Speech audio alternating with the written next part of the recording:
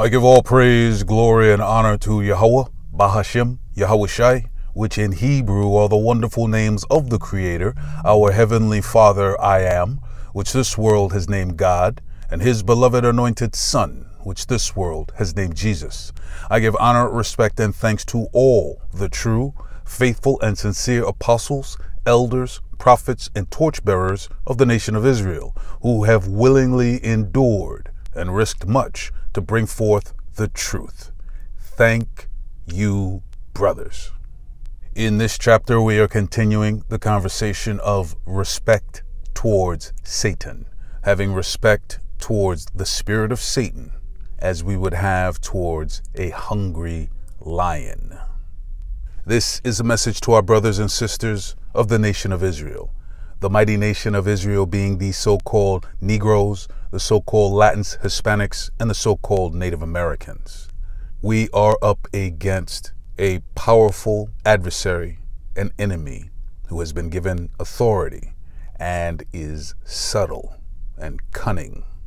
And if we are obeying the voice and the words of Yahweh the Most High Power, we shall be able to see the spirit of Satan and defend against the spirit of Satan with our holy shield of wisdom. But we must be able to see it. The book of St. Matthew, chapter 21, verse 12. And Yahushai went into the temple of the Most High Power and cast out all them that sold and bought in the temple, and overthrew the tables of the money changers and the seats of them that sold doves, and said unto them, It is written, My house shall be called the house of prayer, but ye have made it a den of thieves. So Yahushai, the beloved and anointed of Yahweh the Most High Power, goes into the temple and sees brothers and sisters buying sacrifices ahead of time to give unto the priests, so that they could say, all right, I've made my sacrifice, my sin offering, I can go sin now. So Yahushai goes in there, throws everybody out of there, goes to the money changers, flips over the tables, knocks over the chairs. Why? Because he is angry at us. At us. Because we would not defend that temple from the spirit of Satan. We would not defend it. We would not rebuke that spirit. But here we have invited that spirit to the Father's doorstep. We, his holy, chosen, and peculiar, those whom he has a covenant with, we invite the spirit of Satan to his doorstep. When we were out in the wilderness, this is what the Father said unto our forefather, the prophet Moses. The book of Exodus, chapter 30, verse 6. And thou shalt put it before the veil that is by the ark of the testimony, before the mercy seat that is over the testimony, where I will meet with thee. Where I will meet with you.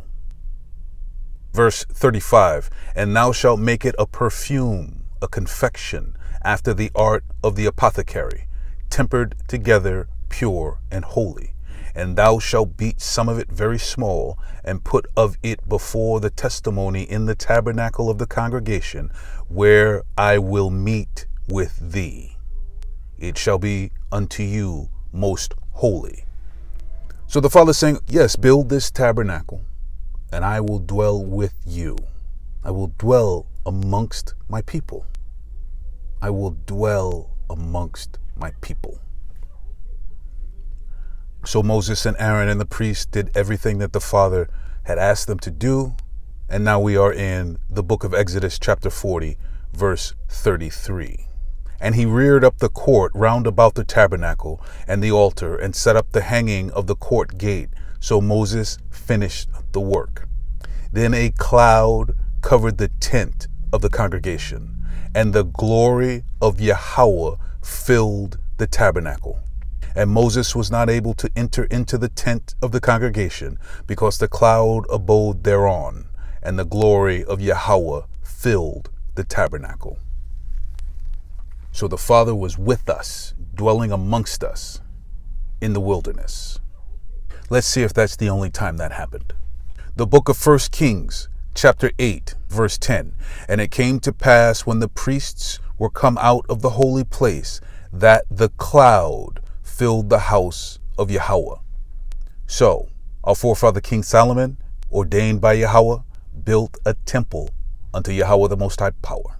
And when they sanctified that temple, and it came to pass when the priests were come out of the holy place, that the cloud filled the house of Yahweh, that same cloud from Exodus 40. Verse 11, so that the priests could not stand to minister because of the cloud, for the glory of Yahweh had filled the house of Yahweh. Same thing with Moses. Moses couldn't go in because the presence of the Father was there. Yahweh Shai was angry at us because we would not defend the house of our Father, because we had succumbed to the spirit of Satan, because we had actually invited the spirit of Satan to our Father's doorstep, and that we either weren't aware of it or we didn't care. This is who we're up against. This spirit of Satan. This is our adversary. This is our enemy. And we must defend against that enemy, for it is a powerful, powerful enemy. It really was an incredible level of disrespect on our part to invite the spirit of Satan to our Father's doorstep. We should have defended that with everything we had in us and rebuked that spirit. But here, at this late hour, in the last of our captivity, we have that chance, we have that opportunity to defend the voice and the words of Yahweh, the Most High Power, the creator of heaven and earth, the creator of all things, the creator and destroyer. This chapter is a direct continuation of the last video, so let us now jump right back in. Think about every time Israelites tried to stand up and fight the devil. Doesn't work out so well, because we're in the last of our last captivity and we need to endure it. And how do we endure? We defend ourselves, as Yahweh Shai showed us. The book of St. James, chapter 4, verse 7. Submit yourselves. We serve Yahweh, the Most High Power. We serve Yahweh, Bahashem, Yahweh Shai. We serve the Most High, the creator of all things. That's it. There's just no going around it. Submit yourselves, therefore, to the Most High Power. Submit yourselves. We are his holy, chosen, and peculiar. Just submit yourselves to that. Stop fighting it. That's just the way it is. Stop fighting it. Resist the devil, and he will flee from you. Put up your shield. See, rebuke in the Hebrew means to correct, to chasten, to reprove, to argue with, to judge. So what you're saying when the spirit of Satan comes to you and tempts you and tries to put resistance and attacks you, you say, no, I'm doing what the Father told me I'm supposed to be doing. Right now, in this moment, I'm doing what the Father told me to do. Flee from me. Go away. You have no authority here. Go. As long as you're doing what you're supposed to be doing. As long as we are doing what we are supposed to be doing. But if you're deep in sin, an abomination, and you're trying to rebuke the spirit of Satan, not going to happen. Not going to happen at all. Because you're in the wrong. Hey, Prince of all power, throw yourself down. You'll be taken care of by the angels. Don't tempt the Most High Power. Don't do that. Don't do it. Turn these stones into bread so that you may eat. I need to eat of this word. This word is the life. I'll give you everything you want in this world. Worship me. Nope. Never. That's a direct commandment from the Father. Never do that. Never do that. That's why the Father is so upset with us and put us in this last captivity with all this spiritual fornication. Worshiping idols and deities and demigods and pieces of wood and stone. He's disgusted by it. And it has been a brutal last captivity.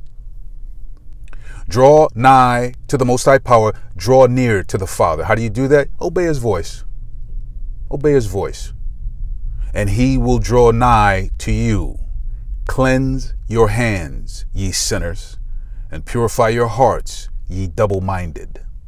Be afflicted and mourn and weep. We are in captivity. We are in the last of our last captivity. This is not supposed to be about fame and glory and wealth and luxury. Be afflicted. Take the punishment. Take the chastisement. Take the correction. Take the reproof. Take the smack of a loving father across your face, Israel. Take it. We disobeyed. We get punished. Be afflicted and mourn and weep. Let your laughter be turned to mourning and your joy to heaviness. Humble yourselves in the sight of Yahweh, and he shall lift you up. At the end of all of this, top kingdom and nation on the earth, world, time frame, age, span of time, without end. That is being lifted up. That is being lifted up. Job took his affliction and never cursed the name of the Most High Power, and he was lifted up at his end. Accept that we are in this captivity, and accept that the spirit of Satan is here doing its job. The last scripture we're going to in this chapter is the second book of Corinthians, chapter 11, verse 3. But I fear lest by any means, as the serpent beguiled Eve through his subtlety, so your minds should be corrupted from the simplicity that is in the anointed. Yahushua didn't do any incantations. Yahushua didn't do anything incredibly special. But what he did to defend against the tempter, the spirit of Satan, the devil, was to say, I'm going to obey the voice and the words of the Father. That's what I'm going to do. And that is how you defend against the spirit of Satan. He also accepted that the spirit of Satan was doing its job. And so these things seem incredibly simple. Incredibly simple. But they are not, because we are in this flesh. But they are simple. So when the spirit of Satan comes down, as a matter of fact, there was one of these Christian preachers who literally, megachurch preacher, who literally said, the commandments are done away with. All we need is grace. That's insanity. That's utter insanity. The Father did not use his finger to write the commandments on a piece of stone to give them unto our forefather, the prophet Moses, to be done away with. They were to be a memorial and a testimony and a contract signed by the finger of the Most High Power forever, for us to remember. Not to be forgotten, not to be done away with. The grace is the time period that we have, either before Yahushua returns with the heavenly host or before we die, to have all of our sins cleansed away. But we have to do that in truth and in sincerity. You cannot just run around saying the name of Jesus and break the commandments. Can't be done. It cannot be done.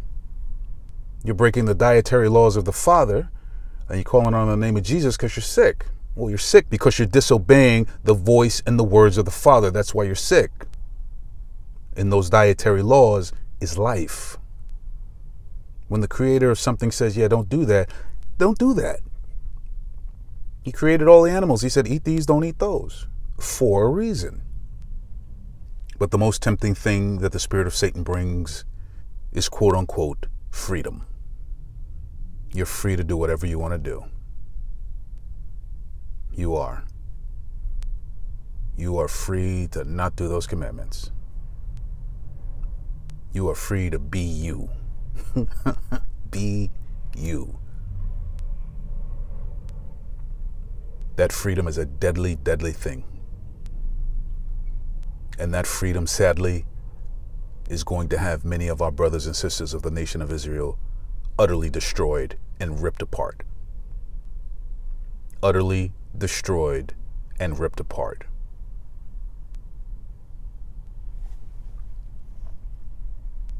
What we have set before us to do is one of the simplest things in the world: obey the voice and the words of the Father. And yet in this flesh, it is incredibly difficult. And that is the battle.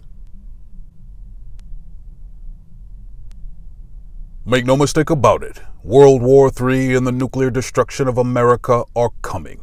It will coincide exactly with the return of our King of Kings, Lord of Lords, Savior, High Priest, and Brother Yahushai. Thus saith Yahweh. Philippians 2, 9 through 11.